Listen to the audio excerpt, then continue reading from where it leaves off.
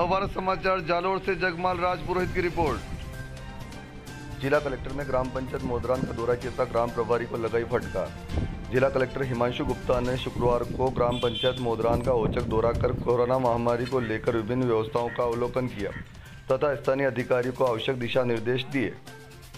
जिला कलेक्टर ने चिकित्सा अधिकारी डॉक्टर तरुण माली से कहा कि वह बाहर से आने वाले प्रवासियों के प्रति सजगता रखें और कोरोना संक्रमण के संबंध में सरकार द्वारा जारी गाइडलाइन की पालना सुनिश्चित करावें।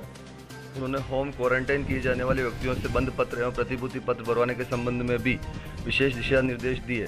जिला कलेक्टर को सामाजिक कार्यकर्ता पीर सिंह राजपुरोहित व भंवर सिंह राजपुरोहित ने हाईकोर्ट के आदेशों की अवहेलना करने व गोचर भूमि से अतिक्रमण नहीं हटाने के बारे में अवगत कराया।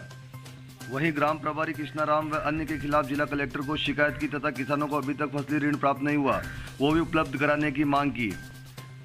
इस दौरान ग्राम प्रभारी कृष्णाराम विश्नोई ने पत्रकारों पर गलत समाचार प्रकाशित करने का आरोप लगाया, लेकिन जिला कलेक्टर ने कृष्णाराम को फटकार लगाई और कहा कि आप गलत कार्य नहीं करें।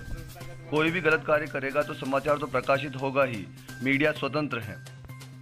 इस अवसर पर चौकी प्रभारी रघुनाथ सिंह, पटवारी लीलाराम, सरपंच गिरधारी सिंह राजपुरोहित, सामाजिक कार्यकर्ता पीर सिंह, भंवर सिंह राजपुरोहित व रतन जैन आदि उपस्थित थे।